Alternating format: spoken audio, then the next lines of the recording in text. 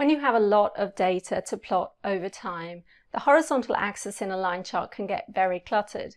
In this video, I'm going to show you a clever workaround that enables us to trick Excel into showing data correctly spaced over time and only label specific dates in the axis. Let's take a look. The trick is to use labels for the horizontal date axis. Now we want these labels to sit below the 0 position in the chart, and we do this by adding a series to the chart with a value of 0 for each date, as you can see here.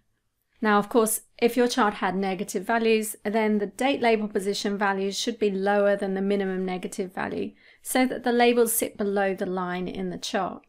So let's take a look at how we build this chart. I'm just going to delete this one. We'll start from scratch. You can insert either a line chart or a scatter chart. I'm going to use a scatter chart, and we'll use scatter with straight lines. Let me make it a bit bigger and bring it up beside the data.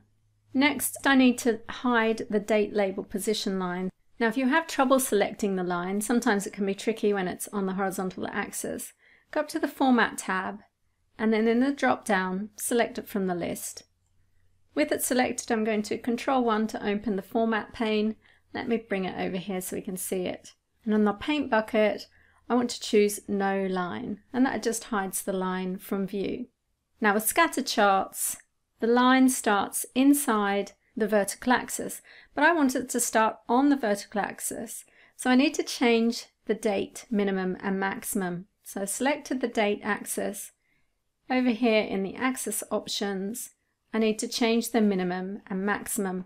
Now what you see here are the date serial numbers, and not many people know that in a scatter chart you can actually type in the date that you want based on the date format for your region. Mine is day, month, year, but if yours was month, day, year, then you type it in accordingly.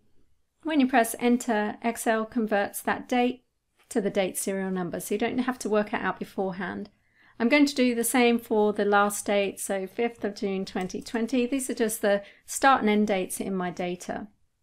So now the line goes to both vertical edges of the chart. Now remember, I don't actually want this date axis. I'm going to create my own using labels. So down here in the labels, I want to set the label position to none. Next, I'm just going to get rid of the grid lines and the legend. The legend's in the way of where I want my labels to go. Now I need to add labels to the date label position series.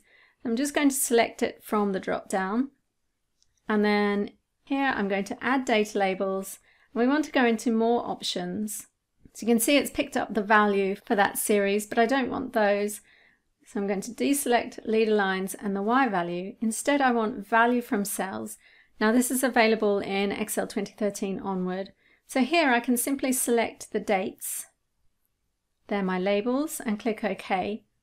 Now we want them to sit below the point, and I need to change the text orientation so that it's rotated. And all I need to do now is change the plot area size so that it sits above my labels.